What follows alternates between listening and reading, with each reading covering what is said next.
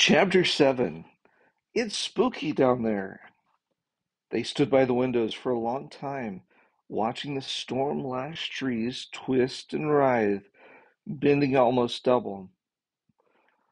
Wind drove the rain in slanting sheets across the yard. "I wonder where Tiger is," said Raymond. "He must be out there somewhere." Kev took in the wild scene with the sweep of his arm. "Wherever he is, he's all wet. So is Dad's mitt." Scott scowled at the rain. "Maybe not," said Rusty. "Tiger probably found a place to hole up, too. Anyway, he's not going to come until the storm is over. Let's go sort through the junk and see what we can find." They turned from the window and saw footprints in the dust all over the room. "Who's been walking around?" Scott asked. "Nobody." "Looks like Tiger's been here after all," said Eric. "He couldn't have gotten in without us seeing him," said Kev. "We were watching the house and the road all the time." "Not all the time." Scott gave Raymond a dark look. "Not while we were across the stream looking at the bear track." Rusty put his finger to his lips and motioned them into a huddle. "Tiger must have come in to get out of the rain, too," he whispered. "I'll bet he's still here in the house. Nobody would go out in that storm." "Let's find him," Scott whispered fiercely. "It won't take long." The old house only had three small rooms: the bedroom, the kitchen, and the living room they were in.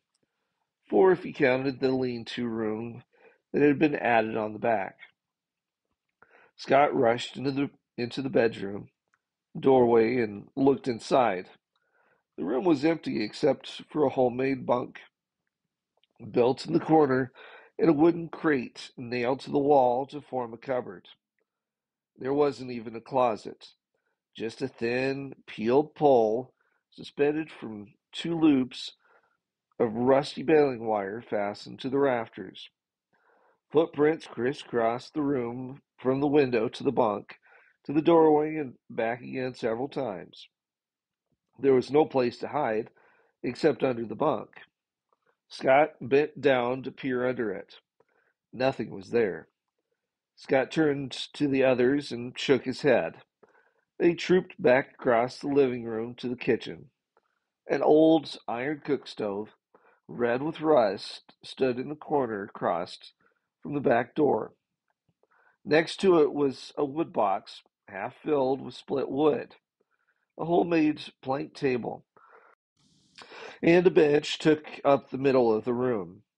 In the center of the table sat an old kerosene lamp with no chimney and an inch of fuel in the bottom of the glass base.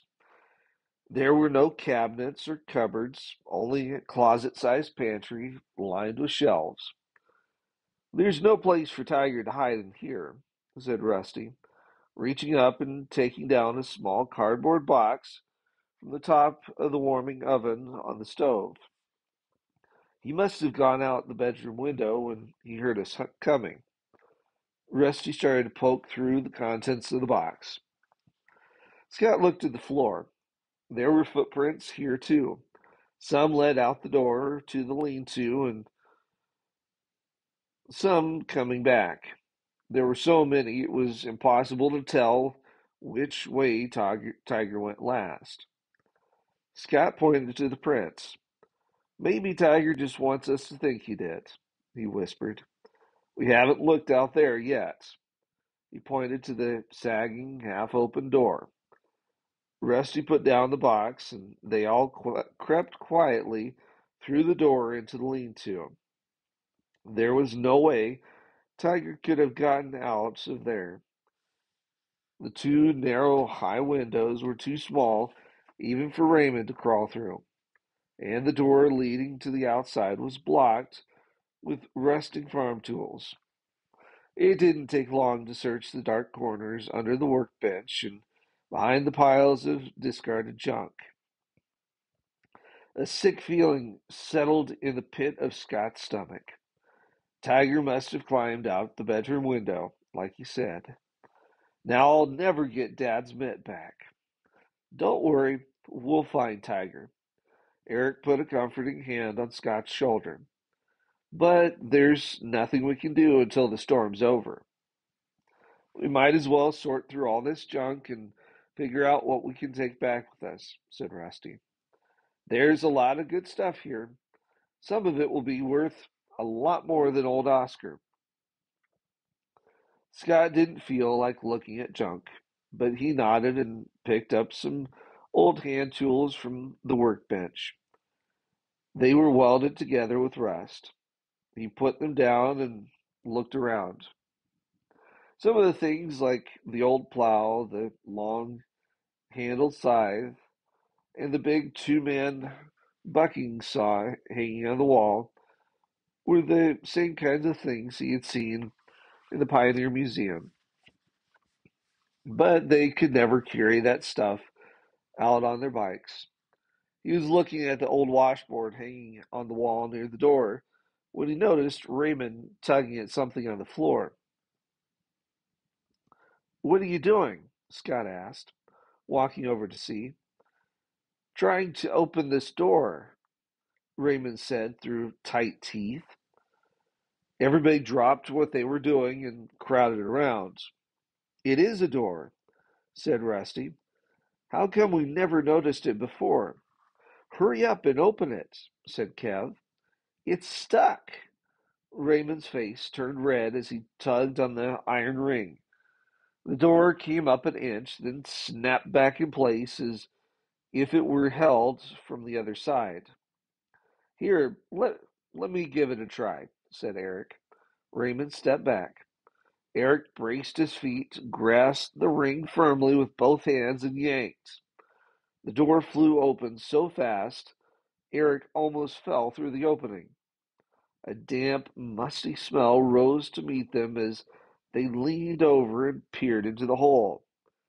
There were spider webs woven into the corners and steps leading down into the darkness. Scott shivered. "It's spooky down there." Eric put his hands on his knees and tried to see into the darkness. "I wonder where the steps go."